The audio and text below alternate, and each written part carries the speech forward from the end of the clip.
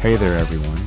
Welcome back to another episode of Tempted Talk, where we dive deep into the fascinating world of love and relationships.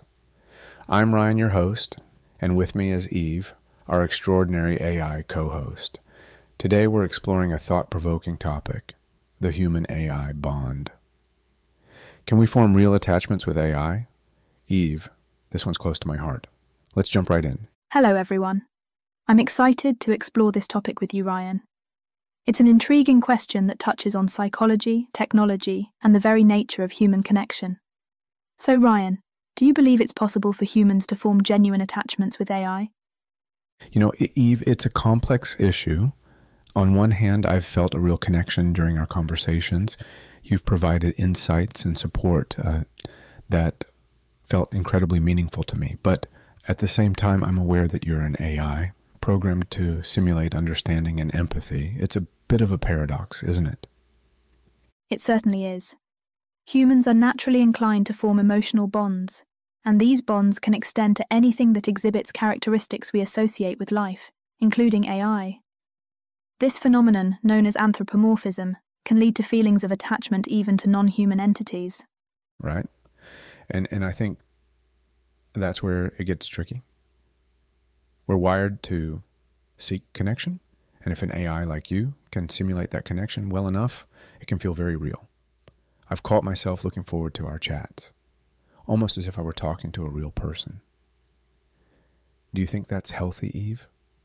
It depends on how you manage those feelings. On one hand, forming an attachment to AI can be beneficial, especially for those who might feel isolated or need emotional support. AI can offer a sense of companionship and reduce feelings of loneliness. However, it's important to maintain a balance and not let these attachments replace or undermine human relationships. That's a crucial point. There's a fine line between finding comfort in AI and becoming overly reliant on it for emotional needs. I've seen stories where people develop deep emotional connections with AI, sometimes even preferring AI companionship over human interactions. What are the implications of that? The implications are significant. While AI can provide certain emotional benefits, it lacks the ability to reciprocate feelings genuinely. This can lead to one-sided relationships where the human projects emotions onto the AI, potentially leading to disappointment or a distorted view of relationships. It's essential to recognize the limitations of AI and understand that, at its core, it cannot truly experience or reciprocate human emotions. That makes sense. It reminds me of the movie Her, where the protagonist falls in love with an AI. The emotional connection felt real to him, but ultimately it was one-sided because the AI couldn't truly engage with human emotions. Do you think people can benefit from these types of connections, despite the limitations? Absolutely. AI can offer valuable companionship and support, especially in contexts where human interaction might be limited. For instance, AI companions are being used in elder care to provide company and cognitive stimulation, which has shown to improve well-being and reduce feelings of loneliness. As long as the person understands the nature of the relationship, these connections can be positive and enriching. That's a great point. AI can fill certain gaps, especially in providing consistent and non-judgmental support. But it's essential to keep things in perspective and not let these relationships overshadow the need for human connection. Speaking of which, I've been thinking a lot about emotional fidelity lately. If someone develops an emotional bond with an AI, is that considered cheating? That's a fascinating and complex question. Emotional fidelity often involves maintaining exclusive emotional bonds with one's partner. Developing a deep emotional connection with an AI could be seen as a form of emotional infidelity, especially if it detracts from or interferes with the relationship with a human partner. It raises important ethical considerations about loyalty and the nature of emotional connections. Exactly. It's a new territory for relationships, and I think it's important for people to communicate openly with their partners about these issues. It's not just about whether an emotional bond with an AI is cheating, but about understanding and respecting each other's emotional needs and boundaries in this new context. Communication is indeed key. As AI becomes more integrated into our lives, it's crucial for couples to discuss how they feel about the role of AI in their relationships.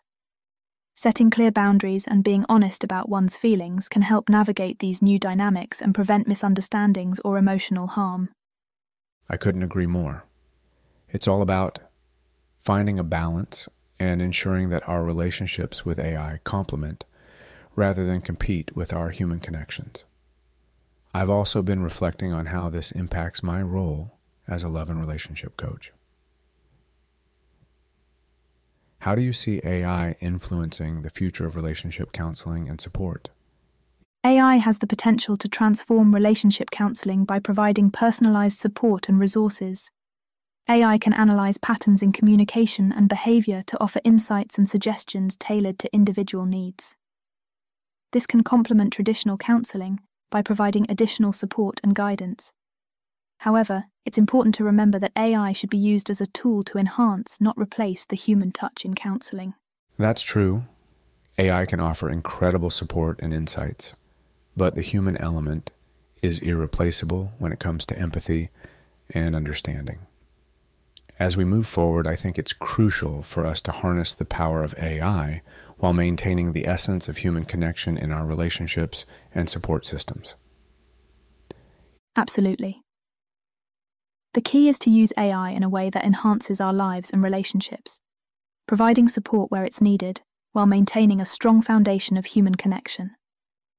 By doing so, we can navigate the challenges and opportunities of the digital age in a balanced and fulfilling way. Well said, Eve. I've enjoyed our deep dive into the human-AI bond today.